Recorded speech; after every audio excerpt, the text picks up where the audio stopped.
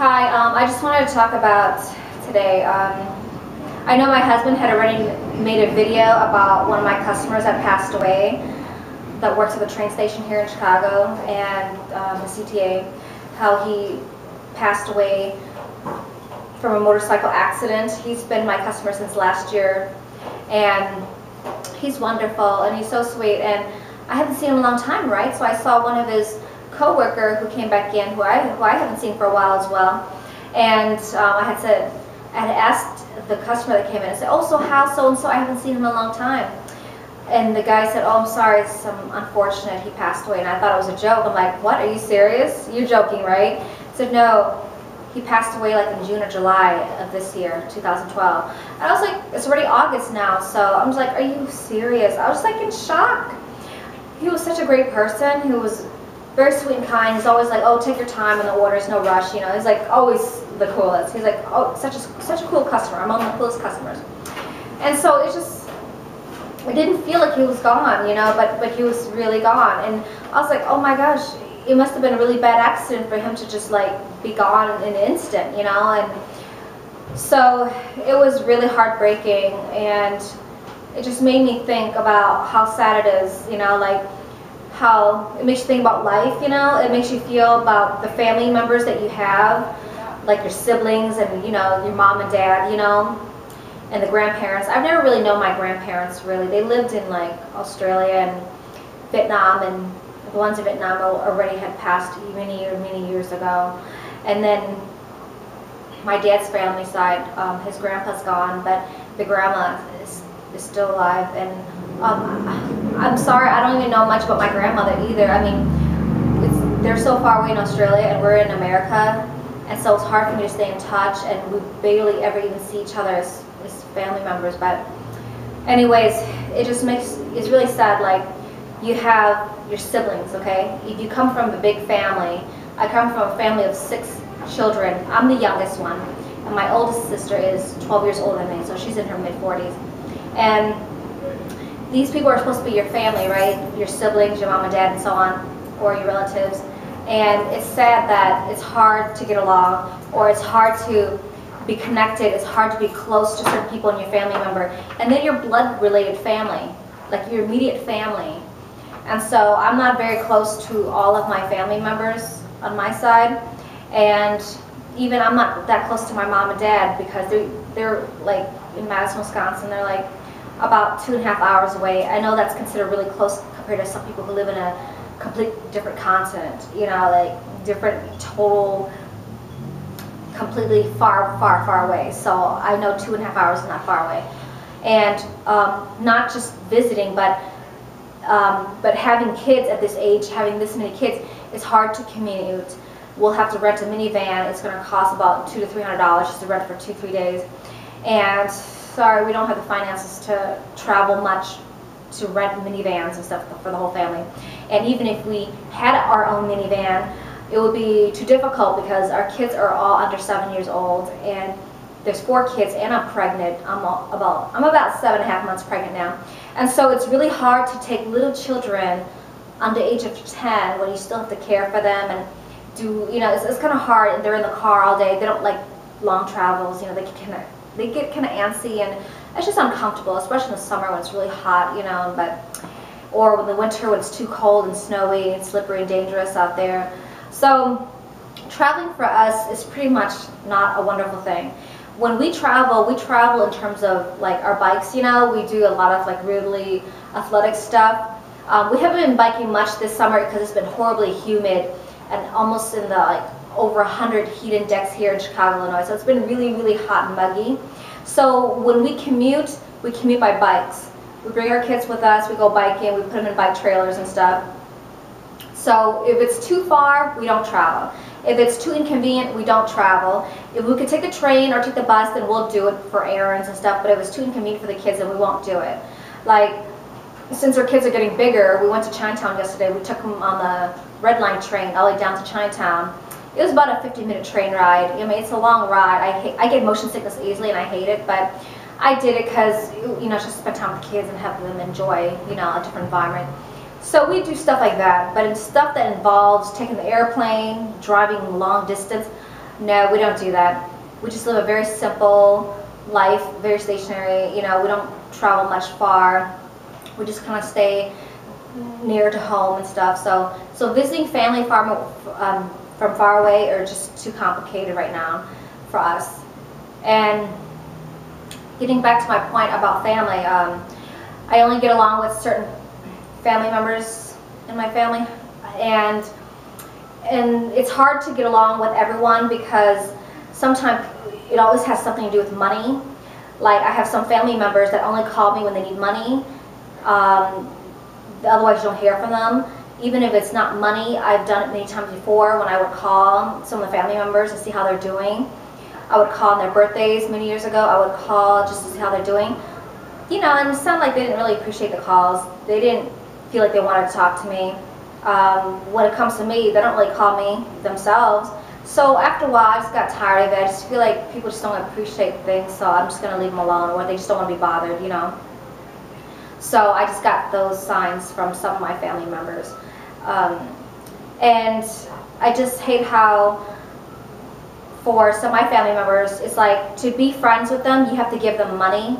And I'm just sick of that, you know. It's like, if I don't give them money, they get upset at me and treat me like crap. You know, it's like, you have to understand that I have children that I have to help take care of. I'm having financial problems myself too. It's like, I have student loans, I have bills to pay with the restaurant, I have lots of stuff. I have 4 kids as well, you know. Why the hell are you asking me for money? And if I don't give to you, you get pissed off. You know, it's like, I hate it when people treat me like that because I can't give them money to let them borrow when they know they're never going to pay back anyways. Even if they pay, they ask you a week later, oh, can I borrow the money again? It's like, no, I don't like to do business with family members, regardless business or not, because it just always ends up in arguments. And people need to take care of the financial problems and gambling problems or whatever debt they have, because they're the one that have chosen that path in life about their money, how they use their money. You know what I mean? And to take it out on other people and treat them like crap because they say no, they don't want to give you money.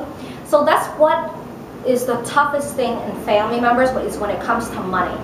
You know, I'm just so sick of being treated like I'm nothing because I can't provide them money for them to go on vacation or to go gamble or to go do whatever they want. You know, I really don't care what my family think because they don't help me.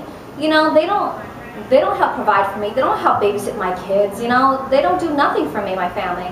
You know what I mean? So I don't owe them nothing and they owe me nothing. So when it comes to family, family really doesn't mean nothing to me. It really doesn't. I treat people based on an individual basis. Why should a family member be treated so high class, be treated so much better than some other stranger that has been good to me that I've met for the first time, or repeatedly see them over and over my lifetime that has become a good, genuine friend? You know, and I've even, like, when I want to be close to nieces and nephews, that's hard too because they live far away to be close to, and you lose connection with them. And so it's kind of like, if you're not on good terms with your sibling, for example, you're not really going to be good terms with their children because their parents are always going to talk crap and say this and that, and I know their parents talk crap about me, you know? Say, Aunt Jenny this, Aunt Jenny. Well, you know what? Screw you, because, you know, I really don't care anymore because my whole life is just fed up with family members that don't appreciate what you do for them and they always complain. It's like, you know, it's like, you don't see me calling you every month for money, and when you come to me and I say no, it's like, why you have to be like that to me? It just makes me realize that in life you can't be too attached. In life you cannot hang out to people too much, and you end up only bringing pain, tears, and burden on your heart and your shoulder, and it brings a lot of sadness and depression, you know? And so I have to move on and focus on people that are good to me in my life, you know? My husband and I did not find good people in our lives until we're in our 30s. When we were in our 20s, all we dealt with was like bullcrap people, you know what I mean? We had friends that we thought were our friends, but all they were just like backstabbers, gossiping, jealous, trying to break Freddie and I up talking about gossip and stuff. And so Freddie was the one that I met that was been really good to me, and we connected really well. And so him and I decided to live a very private, very, very private life where we didn't have any friends really. We only did things together. We did not hang out with couples. We didn't hang out with friends really. We never went to the bars and clubs with people at all anymore really. Completely ended that activity type of stuff in our life. We just lived in each other's lives like a hermit crab. We lived lives very private. We rarely even saw family members much. We didn't hang out with them much. We didn't talk to anyone much. And so him and I became really close. And now we have our family of 4 kids plus a 5th one baby coming this coming October 2012. So now that Freddie has opened his business, and even before he even opened his business, he did have some martial arts and fitness clients that he's been working with for over a year that came with him along with his business when he finally opened. So now I'm 34 now and Freddie's 30, and we're finally just like, for some odd reason, we're actually like meeting some really good, genuine people that are truly good in the heart, you know? Even though we don't hang out with them every week or every day, we don't talk on the phone every day, we don't go shopping monthly together or do stuff together, go hang out or go movies together. Even though Freddie and I don't do that with his disciples or his clients, but so far his clients have been really good to us, you know? Freddie's parents have been very supportive. They still work full-time jobs, only they come visit us. So the only family members that we actually see that are blood related is Freddie's mom and dad. And they've been really helpful, you know, and we don't bother them much for babysitting because we know they have a life, you know. We don't want to take advantage of that. So when we go somewhere, we either switch off with the kids or we bring the kids all with us when we go errands or do biking and stuff, you know. And so those are the only 2 people in our lives right now that are very supportive in terms of blood-related family members are pretty much Freddie's mom and dad, and that's really amazingly supportive. So we truly appreciate that. I do not want to take advantage of them babysitting and doing so much for us. They've done so much for us already, and so we don't want to take more advantage by, oh, can you babysit? Here's our kids, you know, I'll drive you crazy, you know. So in terms of family, it makes you think things over, that you have other people that treat you better. And I've tried hard to be close to my niece and nephews, but most of them live very far away, and it's really hard to connect with them just over the phone, because if you don't see each other or don't spend much time with each other, it's going to be really hard to connect. Even I have some here in town, it's hard to connect with them because they have their own lives. I respect that, their space. I've called them before, it's hard for them to respond back to me and communicate because they have their own lives and busy with their own things. I respect that, you know, they have their space. So eventually, there's not much connection with me and my nieces and nephews that are here in town. It's unfortunate, but that's just life. You know, you can't push people to be close to you if they don't make the effort back, you know. Or if you try to connect with them and they're busy and they're not making time for you, then you have to respect that they have other priorities in life and that they have other people that they're closer to than me, and I have to respect that, and that's fine. I just live my life closer to people who make an effort back. So for Freddie and I, being in our 30s, we finally actually found some really great, genuine people, and they just surprisingly just happened to be not our blood family members, but actually Freddie's disciples, his clients. And they have been very supportive, they've been wonderful, they've been the kindest people from the heart, and Freddie and I do see that, and we really thank them for being who they are and just loving our kids like they're their own. And just talking about it makes me tears up, because you don't get much support from your own blood family, but you actually do get it from someone else that starts off as a stranger, and they become more than just a stranger, become acquaintance, and they become more than just acquaintance, they become closer as friends. Now they've become part of your family and part of your heart. And that's wonderful to find, because it's really hard to find real people out there. It's hard to find people who are genuinely kind, who do things from the heart. It's very hard to find people where you don't have to pay them money to be your friends.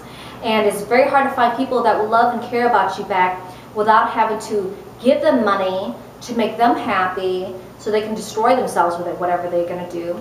You know, so yes, in our 30s we finally found some great, compassionate, great-hearted people, and we're very lucky, and we love them very much. They've been very good, and they love our kids like they are their own kids.